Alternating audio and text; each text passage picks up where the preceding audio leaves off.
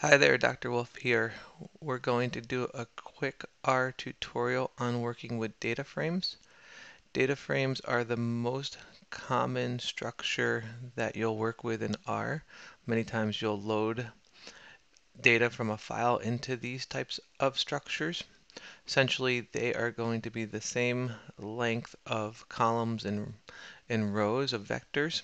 So what we're going to end up seeing is that we're going to create a data frame for a used auto dealer.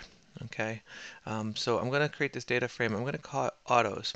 And all I do to create a data frame is I say what I want to call it. It's going to be called autos. And I'm going to assign it to data.frame. Okay, and then I'm going to set up my structure. So in my data, I want to have makes. So consider makes as like a column. Okay, and I'm going to set the values of makes equal to Ford. So on my car dealership, I have Ford, I have Chevy, and I have Dodge. So these are the makes of cars you'd expect to find on my dealership. Now, also, I want to classify them into trucks. So I have some trucks, and the trucks for Ford is going to be the F-150. Okay, I only carry the F-150 for Ford. So I just happen to carry one truck for each one of these makes. So it's going to be the F-150, and then I'm going to have for the Chevy, I'm going to have the Silverado, and then for the Dodge, we're going to have the Ram. Okay, so that's our trucks on our lot.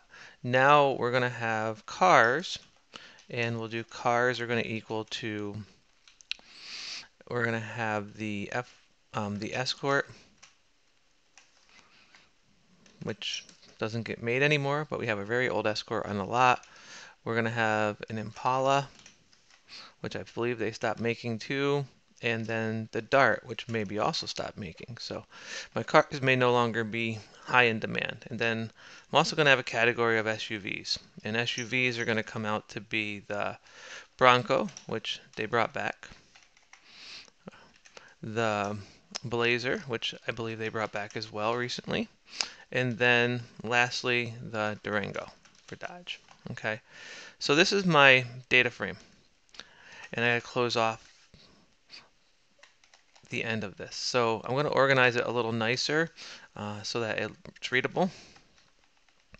And we're going to see how this prints out our rows and columns here accordingly. So let's just double check to make sure I don't have any problems or typos. I do see I have a few red lines. So let's see if I made any mistakes. Yep, I've read the C here and the C there.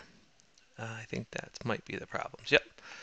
So that's what my data frame is going to look like. Now let's actually see what this looks like. So we're going to print out the data frame. So what does a data frame actually look like? Well, so if we do print in R and we say output of the data frame here, what we can do is just basically print. And what's my data frame name? It's the autos. So let's see what's in it. And we're also, when we're done, we're going to put it back some spacing after this run so we can have spacing for the next example. So we'll put a blank line after that. All right, so let's start it from the top. And you see the output down below. We see makes, Ford, Chevy, and Dodge, trucks, F-150, Silverado, Ram, cars, Escort, Impala, Dart, SUV, Bronco, Blazer, and Durango. So that's our data frame. We have a nice set of rows and columns. Symbolizes you might load in from maybe a CSV file, potentially in the future. So keep that in mind. Now, what we can do is we can access individual columns if we want to.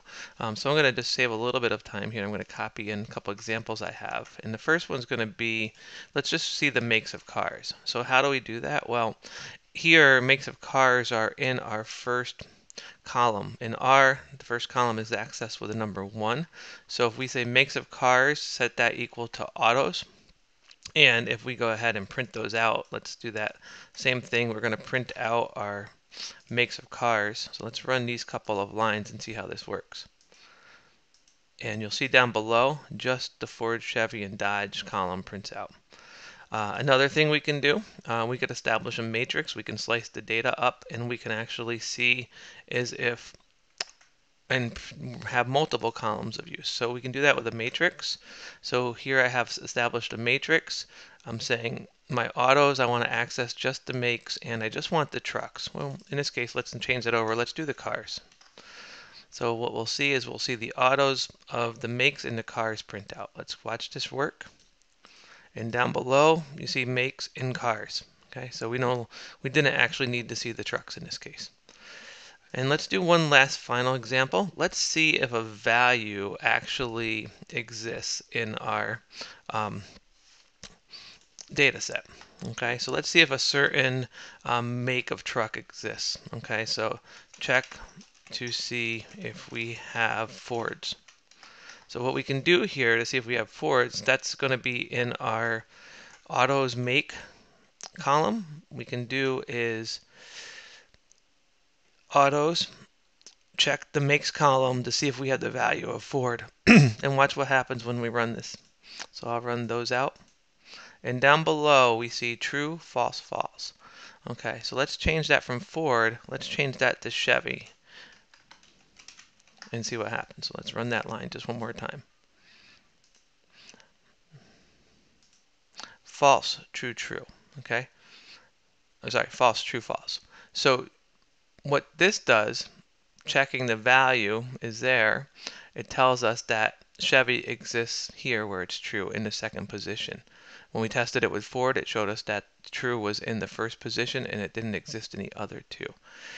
I hope you found this tutorial useful in working with data frames. You'll find many value of using data frames in the future in R. If you have any comments, please place them below, and I hope you subscribe for future updates. Thank you.